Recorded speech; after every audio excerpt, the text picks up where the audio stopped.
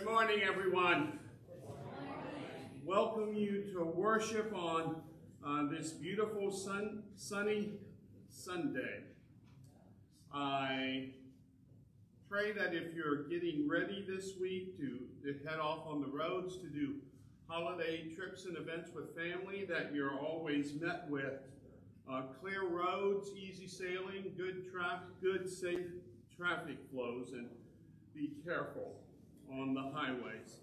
Several announcements to share with you. One we spoke about last week are Caps for Kindness, and I see a lot of you have brought your caps in. You have next Sunday also, you have through all of August to bring your caps in, and we'll be taking them up the lakeside with us to help the youth up there make at least one buddy bench out of your caps. So keep collecting them. It's amazing. It's the one time I'm not upset when trash from the apartments, bottles roll over into our property. I can at least retrieve the cap and then recycle the bottle. But thank you for your help on that. I know it'll be greatly appreciated, and you'll be part of a buddy bench that'll be up there to help people sit and relax, enjoy fellowship times. Our parable study on Wednesday is resuming this week, and they'll be looking at the parables of Jesus, starting off with the Good Samaritan. And all you need to do for preparation for that is read over the parable of the Good Samaritan. We're going to use Amy Jill Levine's study on the parables and be focusing on her videos, which are really very insightful and also at times very humorous, and as she gets us to look at the parables, especially from the Jewish perspective. So that will form the basis for our study. So just bring your insights, your questions, your wonderings about the particular parable, and we'll listen to Amy Jill Levine's understanding of the parable, and then just share and talk among ourselves.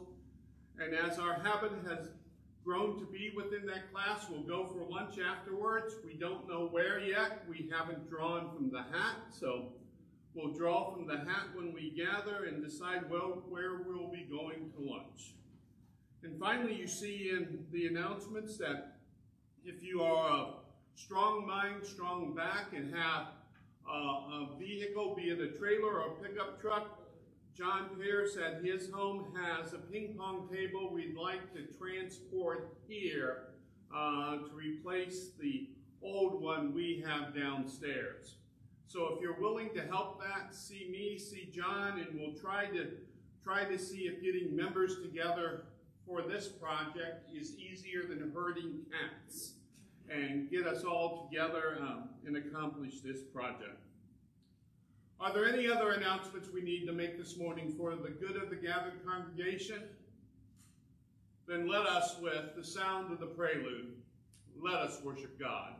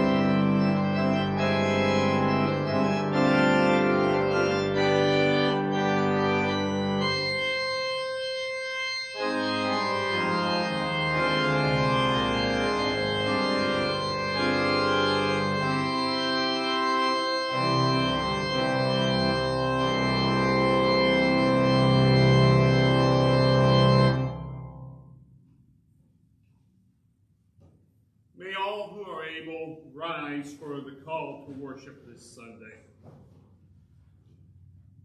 Sing praises to our Lord, who heals us and makes us whole. Sing praises to our Lord, faithful children of God, whose joy rises in our lives each and every day. Sing praises to our Lord, faithful children of God. Give thanks to God's holy name. God's kingdom is near to us. Peace resides in our hearts.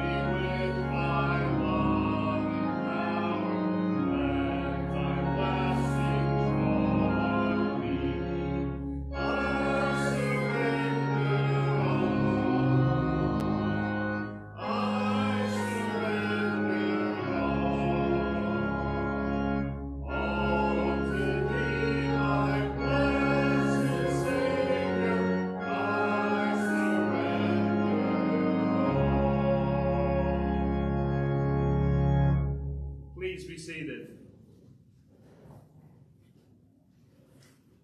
Let us join our voices in our morning prayer. Holy God, creator of life, you call us out of our dark places, offering us the grace of new life. When we see nothing but hopelessness, you surprise us with the breath of your Spirit. Call us out of our complacency and routines. Set us free from our self-imposed bonds and fill us with your spirit of life, compassion, and peace. In the name of Jesus, your anointed one, we pray. Amen. Our first scripture reading for this day comes from Paul's second letter to his church at Corinth, the 8th chapter, beginning at verse 7 through verse 15. Now, as you excel in everything, in faith, in speech, in knowledge, in utmost eagerness and in our love for you, so we want you to excel also in this generous undertaking. I do not say this as a command, but I am testing the genuineness of your love against the earnestness of others. For you know the generous act of our Lord Jesus Christ, that though he was rich, yet for your sakes he became poor, so that by his poverty you might become rich. And in this matter I am giving my advice. It is appropriate for you who began last year not only to do something, but even to desire to do something. Now finish doing it, so that your eagerness may be matched by completing it according to your means. For if the eagerness is there, the gift is acceptable according to what one has, not according to what one does not have. I do not mean that there should be relief for others and pressure on you, but it is a question of fair balance between your present abundance and their need, so that their abundance may be for your need, in order that there may be a fair balance, as it is written, the one who had much did not have too much, and the one who had little did not have too little. These are the words of God this day for us. Thanks be to God. So we are woken this day to the gift of a new day. We have felt the heartbeat and experienced the breath of life. We have seen the world moving and bursting forth in life all around us. So we pause in these moments to reflect upon the gift of life, its joys that we have experienced, and its concerns that weigh within our lives for others in situations that they encounter. In these moments that we have gathered together, are there expressions of joy, expressions of concern we wish to lift up and share? Deanna. For Samantha and Rayanne's father, Ronald, who was diagnosed with throat cancer. For Samantha and her father, who is diagnosed with throat cancer. Samantha and Rayanne's dad. Samantha and Rayanne's dad, who is diagnosed with throat cancer. Irene. I have a friend who just was diagnosed with cancer, and her name is Cindy. And another friend who just lost a mother-in-law at 66 unexpectedly. Okay. So for your friends who are suffering through illness and suffering through the loss of family, let us pray. Kathy. We passed an RV on I-70 on the way to church this morning. It was on its side and on fire. It was on its side, it wasn't standing. Yes. Let us pray for the owners of the RV and also for the safety of the workers who are dealing, no doubtedly, to assist in that situation. We'll have something, the building, the Yes. condos in Miami Beach, north of Miami Beach, the people. Yes, let us remember the people and the most unbelievable of situations dealing with Miami. There just aren't appropriate words to express. But it is a tragedy beyond understanding and belief. We'd also want to remember Marcia this morning. She's not with us because she wasn't feeling well. So may Marcia's health be within our prayers. So let us then, as we've lifted up concerns in our voices and as we lift up concerns within our spirits, know that we lift them up to a God who is present here and now and strengthens not only us, but the people and the situations for whom our hearts are breaking. Let us pray.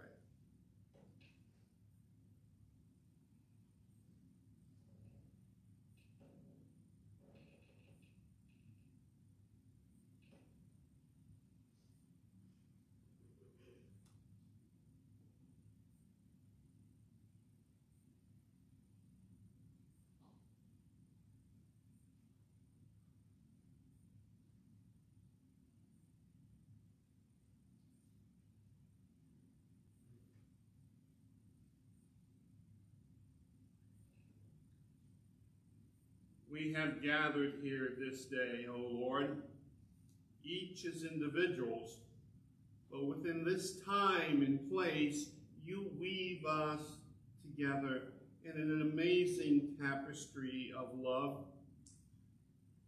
That weaving occurs as we lift up our concerns and our joys, that you weave them together in an amazing tapestry of your presence and spirit.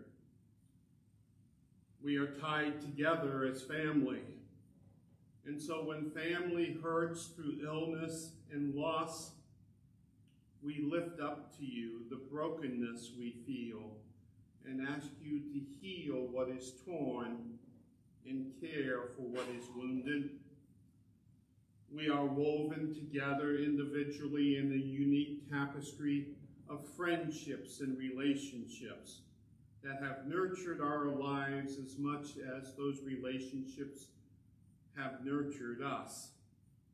And so when there is hurting and pain, illness and death among our friendship tapestry, our hearts cry, and we cry out to you, O Lord, to mend, to restore, to give comfort and strength to those who are hurting.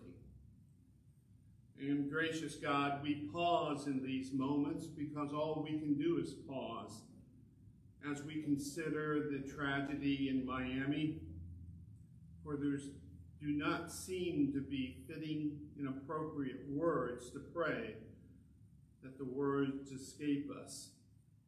So hear the cries of our hearts, the murmurings of our spirits that are too deep for words, too profound for thoughts, but yet are a reflection of our love and compassion and concern.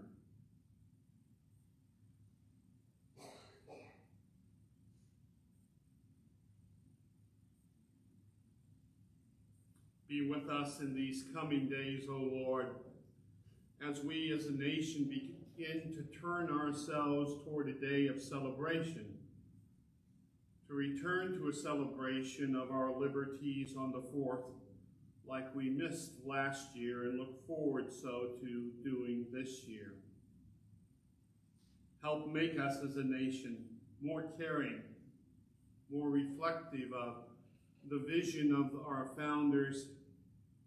Purify our souls, purify our lives and nation, that we truly may be a reflection of light and love for all people.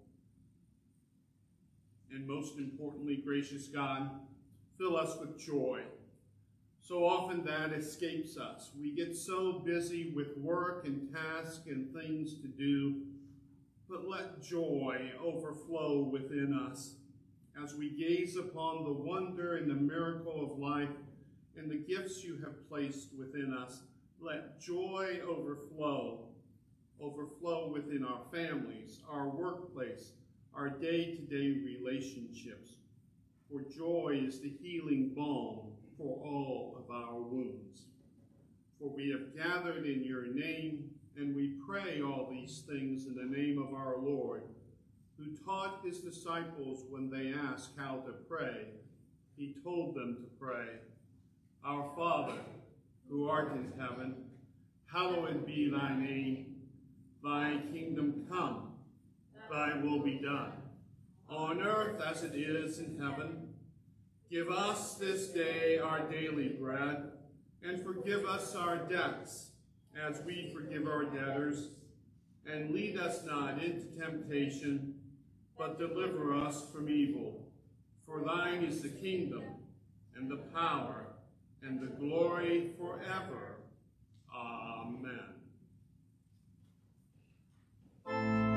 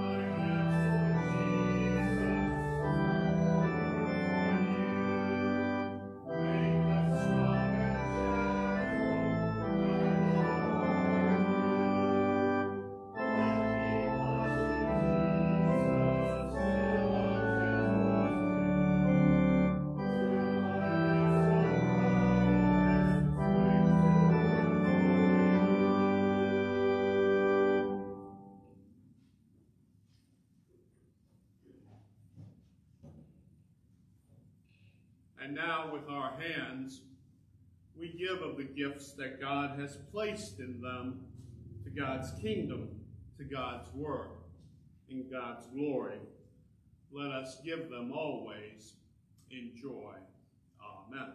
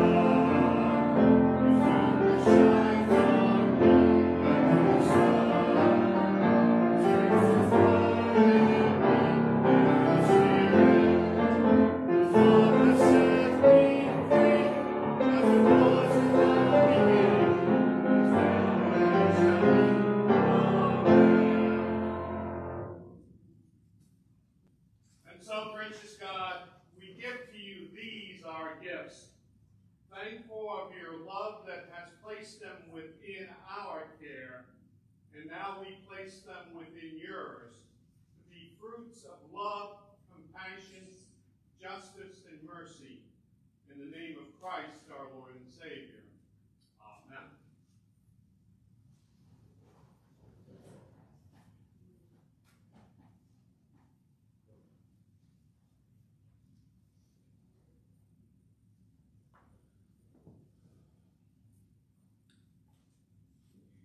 My theme for this morning is, how long does it take? And yesterday I got the picture that it doesn't take very long, at least from our perspective. And I got that in two different ways. First, we attended the birthday party of our oldest granddaughter, Addison, who turns 8 on the 1st of July. And I thought the most amazing thing we were dealing with was she's 8, and how did that happen? But then I'm watching this party that was unlike any other birthday party of grandchildren we've attended. It wasn't just grandparents and family. It was her and her friends, a big bouncy house outside and all of that. But then to watch her sitting in her kind of queen chair when it came present time, looking over her court who has provided presents with her, gladly and appropriately opening gifts, reading the cards and not having them read to her, and then quipping jokes off the top of her head. And I'm going, how does this happen? How does this come about? And then we followed that up with traveling to Marysville and seeing one of my cousins, who is younger than me, at his retirement party after working with the fire department and the emergency flight helicopter crew for over 42 years. And I wonder, how long does it take to get there? It just seems like moments. Addison was little and we were holding it. It only seems like moments that Mark was just this squirt I despised as a cousin. And I want to continue that theme, looking at it through what should be a familiar scripture for us. It comes from the 5th chapter of the Gospel of Mark, verses 21 through 43. It's 2 stories woven into one. When Jesus had crossed again in the boat to the other side, a great crowd gathered round him, and he was by the sea. Then one of the leaders of the synagogue, named Jairus, came, and when he saw him, he fell at his feet and begged him repeatedly, "My little daughter is at the point of death. Come and lay your hands on her so that she may be made well." So Jesus went with him. And a large crowd followed him and pressed in on him. Now there was a woman who had been suffering from hemorrhages for 12 years. She had endured much under many physicians and had spent all that she had and was no better, but rather grew worse. She had heard about Jesus and came behind him in the crowd and touched his cloak. For she said, "If I but touch his clothes, I will be made well." Immediately her hemorrhage stopped, and she felt in her body that she was healed of her disease. Immediately aware that power had gone forth from him, Jesus turned about in the crowd and said, "Who touched my clothes?" And his disciples said to him, "You see the crowd is pressing in on you. How can you say, 'Who touched me?'" He looked all around to see who had done it. But the woman, knowing what had happened to her, came in fear and trembling, fell down before him, and told him the whole truth. He said to her, "Daughter, your faith has made you well. Go in peace and be healed of your disease." While he was still speaking, some people came from the leader's house to say, "Your daughter is dead. Why trouble the teacher any further?" But overhearing what they said, Jesus said to the leader of the synagogue, "Do not fear, only believe." He allowed no one to follow him except Peter, James, and John, the brother of James. When they came to the house of the leader of the synagogue, he saw a commotion, people weeping and wailing loudly. When he entered, he said to them, "Why do you make a commotion and weep? The child is not dead, only sleeping." And they laughed at him. But he put them all outside and took the child's father and mother and those who were with him and went in where the child was. He took her by the hand and said to him, "Talitha, come," which means, "Little girl, get up." And immediately the little girl got up and began to walk about. She was about 12 years of age. At this, they were all overcome with amazement. He strictly ordered them that no one should know about this and told them to give her something to eat. These are the words of God for the children of God this day. Thanks be to God. I wonder, how long does it take to learn to ask for what you really need? How long does it take? You would think that after 12 years, this hemorrhaging woman would have figured that all out. After 12 years of health care bills that took everything she had, you think this woman would have walked right up to Jesus and said, "Look, Lord, I've been hurting for 12 years, and I need you to heal me now." It's not like Jesus was her first attempt at relief. She had already been poked and prodded by more than one specialist. She had spent her very last dime on trying to find help. Obviously, she had advocated for herself many times before this encounter with Jesus. And yet, when the moment came, when the healer of the hour had arrived, she snuck up from behind him, hoping to steal the healing she desired. How long does it take to learn to ask for what you really need? Maybe she woke up that morning and had planned to ask Jesus directly for what she needed.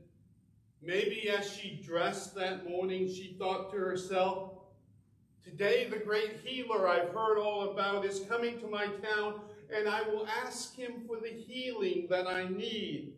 For this affliction has left me in pain and penniless. Today I will ask him for the healing that I need." Maybe she had planned to ask Jesus until she crested the hill and saw him in the great throng that had surrounded him on his journey. Maybe she had planned to ask him for what she needed until she heard Jairus, the leader of the synagogue, say, "Please come and heal my little daughter. Without you, Lord, she will die. Please come, Master, please come." And maybe she thought, like a lot of us would, my need isn't as great as the need of that little girl. Yes, I have lived 12 years with this affliction, but this little girl has lived far less years. Her need is more compelling than mine. Her need is more deserving than mine. Maybe that's the comparison the hemorrhaging woman made in her head as she blended into the crowd that day. Or maybe she had already decided before she arrived that morning that she wasn't faithful enough to ask for any healing from God. After all, since her affliction had set in, she hadn't served on many committees at the synagogue. She hadn't prayed enough, pledged enough, or volunteered enough for many years. She hadn't given time really in helping the poor. Her healing had left her in such pain, she hadn't even been good at studying the scriptures. So who was she to ask Jesus for attention and help? She hadn't done anything to deserve it. In one way or another, she must have decided that she didn't deserve to ask for the kind of healing she needed so deeply. She didn't feel that she could openly ask for what she needed. She didn't feel she could approach Jesus with her own needs, her own desires, her own hopes, her own losses. She didn't think she was valuable enough, needy enough, or as deserving as all the people surrounding her. It's a comparison. We all make it at times, don't we? Sure, I have my problems, we'll say, but they're not as bad as so-and-so's problems. Yes, I'm going to have surgery. Yes, I've lost my job. Yes, I've experienced the heartbreak of a broken relationship. But I don't think my problems are big enough to ask to be put on the prayer list or to share with anyone.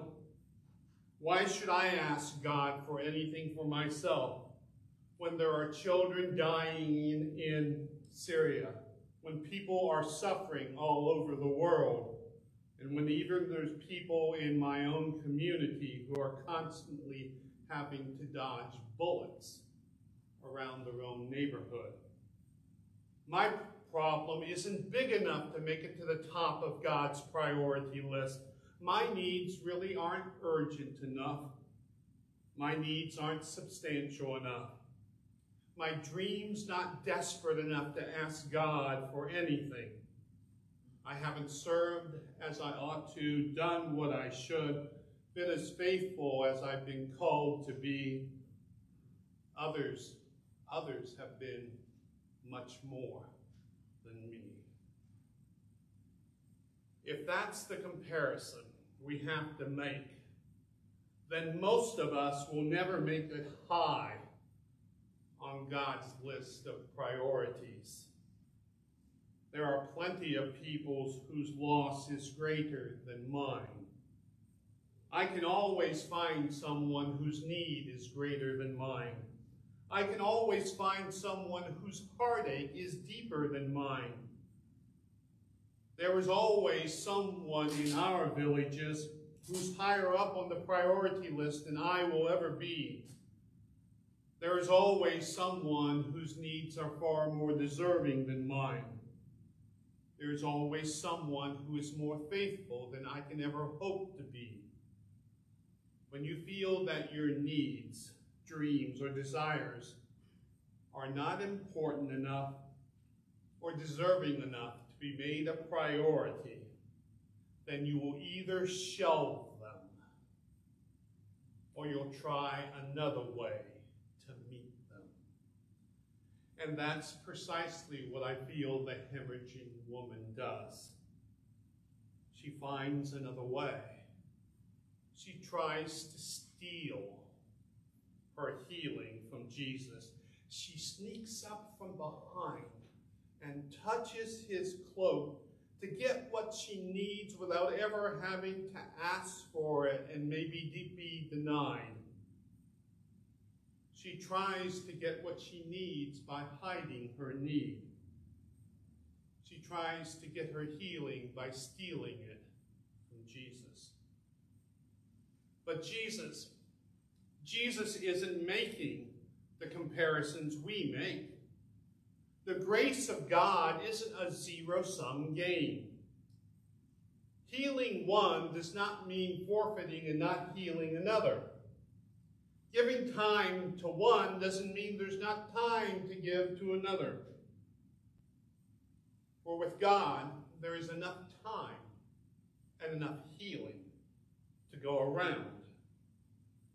The bleeding woman is as much of a daughter of God as the little girl or anyone in that crowd. And Jesus has enough time for both. He has enough healing power for both. He has enough love for both. And he will not choose between the two, then or today. Now I suppose this is all well and good for the two daughters in this story. Healing comes to them. Life comes to them. Grace comes to them. But where we live, Not everyone who asks for what they need gets the kind of healing they are looking for. Not everyone receives the healing they beg for. Not every person gets up off their deathbed and walks away. But please notice this. Nobody in this story gets healed the way they expect. Nobody in this story gets exactly what they ask for. The hemorrhaging woman struggles for 12 years before healing comes to her, yet even then she discovers the real healing Jesus has to offer her comes when he calls her daughter. He speaks directly to her as an important person. He acknowledges her as being a human being of worth. Go in peace, he tells her, and be healed of your disease. And the synagogue leader was praying for the healing that would keep his daughter alive. Yet he doesn't even get to avoid the pain, sorrow, agony, and grief of death. Why bother the teacher anymore? His servants come and say, your daughter is dead. Grace does not come to him until after his daughter has already died. Only then does Jesus say to that small, intimate, but stunned group, little girl, get up. Nobody in this story gets healed the way they want and expect. And maybe, just maybe, that's the way most healings arrive, on a timeline that's longer than you want. Healing that is different than the healing you thought you needed. Healing that comes not how you want it or when you want it. Maybe that's the way most healings arrive. Shane Claiborne is a pastor and peace activist. He's probably the most eccentric pastor you could ever come across. On his radio program, Speaking Faith, he shared about a married couple he had visited some years ago. They told him when he first visited them, they had been unable to have children. They were about 60 years old at the time of this visit. They spoke to him of a day when they had been strolling through their local neighborhood's park, when they came across this young woman who they could easily say by her pushing a grocery cart filled with clothes, food, and other household staples, that she was homeless. They could also tell by looking at her that she was pregnant. And as they talked, they found out they were right on both accounts. She was homeless, 6 months pregnant. They stopped and they talked with her. They looked at one another, this elderly couple, and nodded in agreement. They had never had children of their own, though they had desperately wanted them. And they finally said to the young girl, well, you can't live out here on the streets. Stay with us. Come back to our house with us. And we'll just figure this out as we go. The three of them really seemed to hit it off. After a few weeks of sheltering her, the couple said to the young girl, if you want to stay here while you have this child, we would love to help you and the baby. We've always wanted children in our home. And so she stayed. She stayed. She gave birth to her daughter and came home to their home.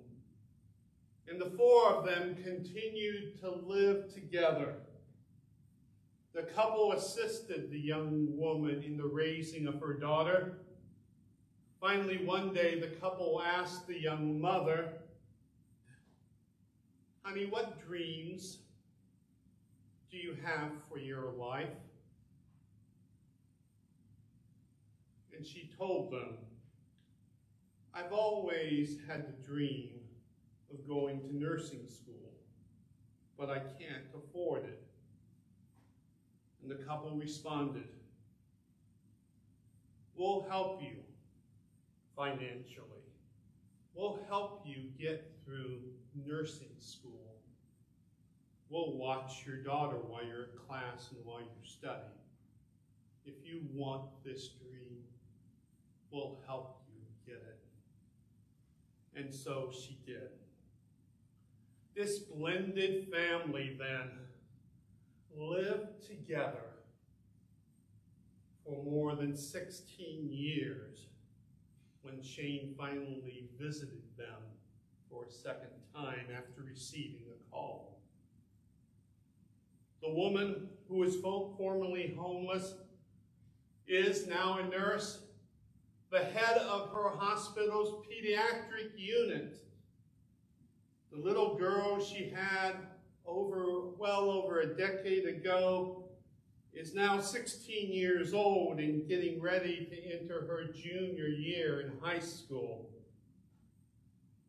The woman of that married couple now suffers from advanced multiple sclerosis. She is dying. But she's not living in a nursing home as most in her condition would be, because she has a nurse living in her home who takes care of her needs, and a little girl who comes home from school every day and sits by her bedside and takes the hand of the woman she's come to call Grandma and tells her grandma about her day. And as Shane was leaving, the husband shook his hand and gave him a hug and said, "We always wanted a family. And we know we have one." So I don't know exactly how healing comes or why sometimes it takes years, 12 years, or why at times it doesn't seem to arrive at all. All I know is that healing for this God of ours is not a zero-sum game. God has plenty enough love, healing, and compassion to go around for all of us. God wants to be a healer, not just of bodies, but of whole persons in relationship. God wants to be a giver of grace. God wants to heal the wounds of people who hope for more for themselves and their families. And with a God like that, you don't have to sneak up from behind and try to steal what you need. You only need to ask. You don't have to earn your way to the top of the priority list to get what you really need. You don't have to shelve your needs. God has enough love, compassion, grace, and healing to go around. There's always more than enough to go around. You are known to God. Even when you think you don't deserve a hearing, know that you are known to God.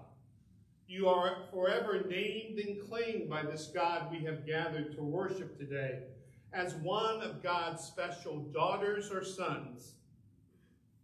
Still, I wonder, how long does it take to earn learn to ask for what we really need from this God.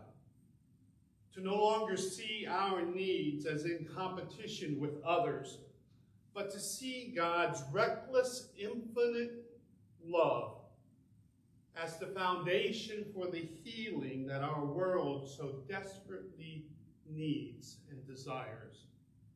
This God we've gathered to worship has more than enough grace, more than enough love, more than enough compassion, more than enough healing to go around. Amen.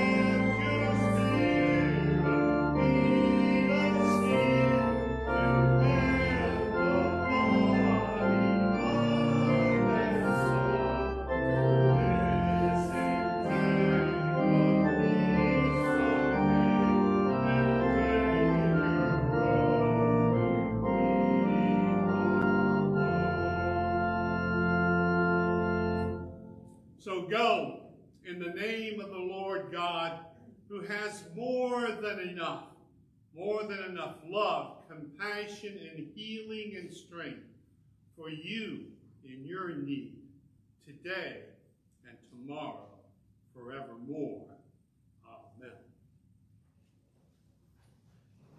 Amen.